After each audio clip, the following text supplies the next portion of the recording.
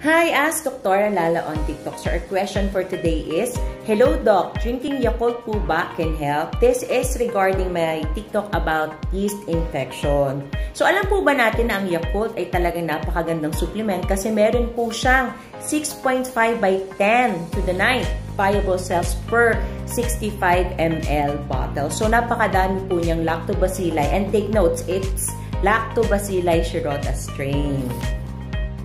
Yan po yung Yakult. So, supplementation of probiotics ayon sa pag-aaral to boost the body's overall population of lactobacilli can help restore the balance of microflora sa inyong vagina.